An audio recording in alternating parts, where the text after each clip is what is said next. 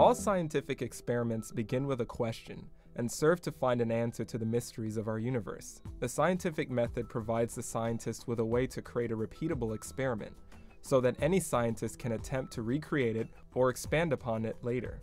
The scientific method begins with a defining question, such as why does baking soda and vinegar react with each other when mixed? The scientist must gather as much available information about the topic as possible.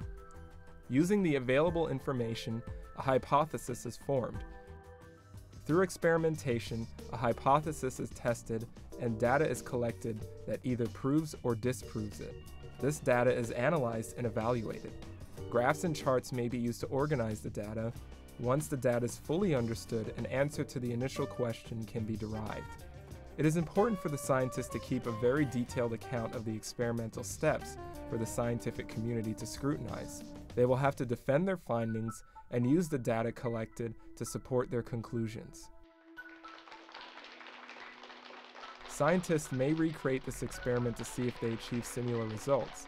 The results may bring up a new question that other scientists can answer. The data collected from the previous experiment will then be used to help form the new hypothesis.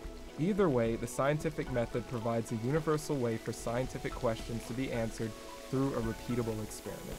Thank you for watching.